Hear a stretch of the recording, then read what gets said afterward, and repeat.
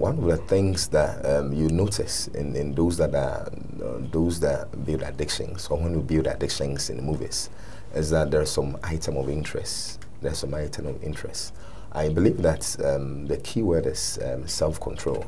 The Bible tells us one of the fruits that the Holy Spirit gives us is self-control. So it means that the Holy Spirit is there in every believer, and the Holy Spirit will help us to bear that fruit.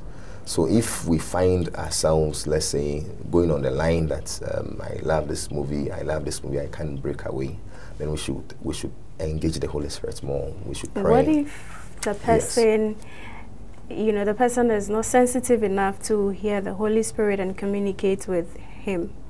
Okay. If the person is not sensitive enough, but the person, let's say, realizes that the time they are spending for movies, it's too much and they want to stop, then they can find healthy habits.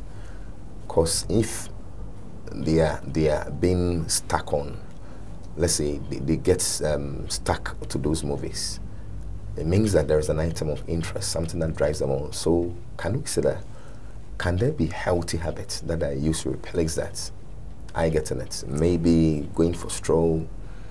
Yeah, maybe I can go for a stroll, yeah. still watching the movie on my something, of course, device. something that will distract you enough for you not to, let's say, follow that pattern. Yes, maybe pray, read the Bible, something. Challenge yourself not to.